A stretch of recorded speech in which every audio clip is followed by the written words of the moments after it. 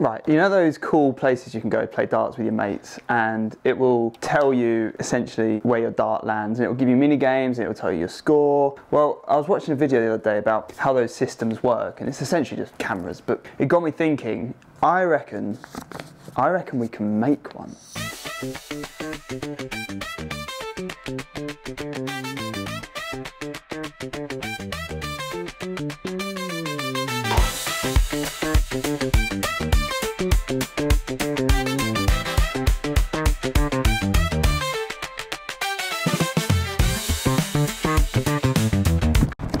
But first, we need a plan. Okay, the plan is we'll have 3 camera modules on the dartboard that triangulate where the darts land and send that through USBs. This isn't making any sense. I'm gonna have to draw it out.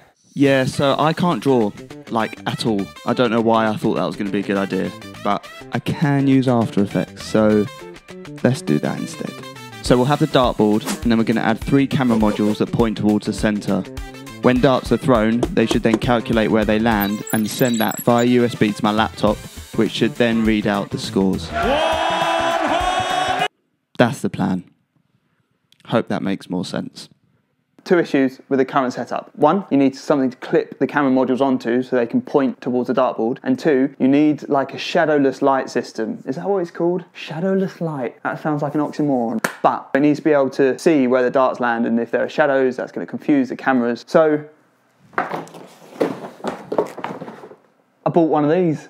Side note, I'm not including the cost of the ring light or the dartboard in the total under 50 quid because so many people already have those ring lights and you can do it without it, it just might not work as well. So yeah, I need to get that piece of wood off, put the ring light on, and then we'll go from there.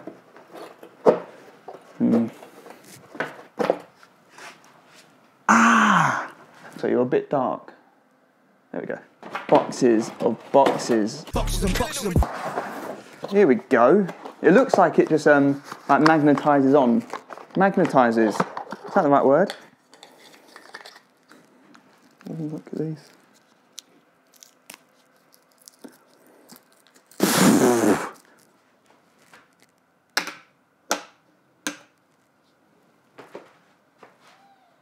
That is so incredible.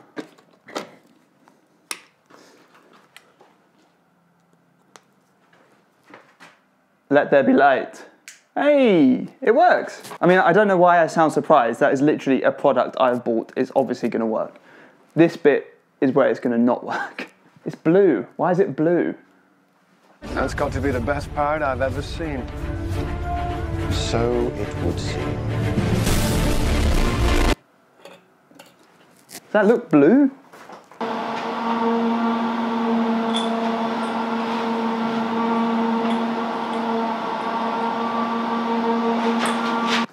There are some tiny screws in here, just like loose in the bag, not even in the... Look, this is... I can't even show you. It is... Okay, so I guess these are clips, and then this is a camera module. So I assume these just kind of fit in together. Oh, I see, you screw them in. How many of those screws do I have? Right, got the screws. Now what? It's too small. That's what she said. I must be being stupid, right? Oh!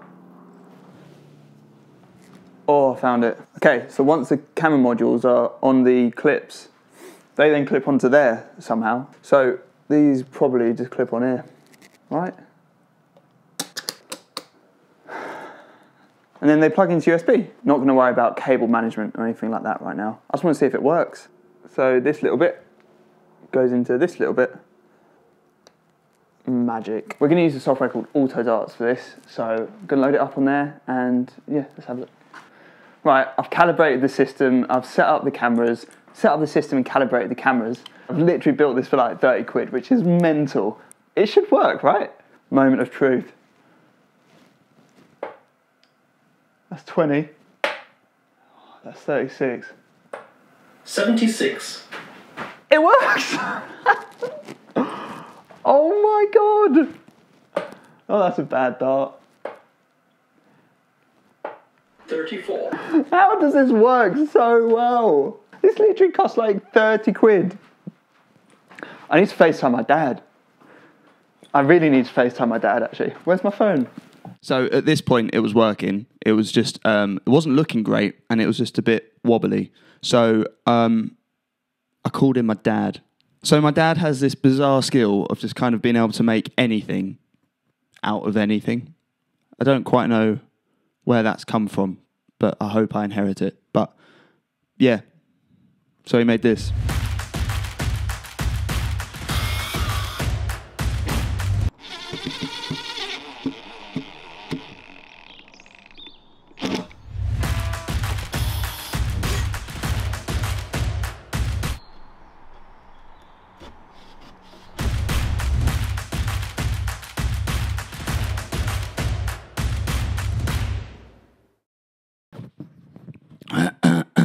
So that's basically it. I'll put links for everything I use in the description below, including the software, which I forgot to mention is completely free, by the way.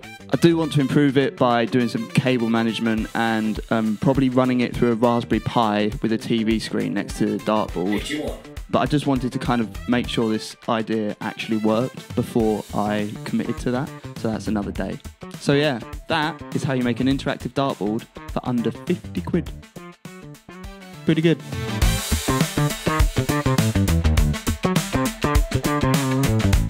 Look like I'm about to drop the best rap album ever. Maybe I should.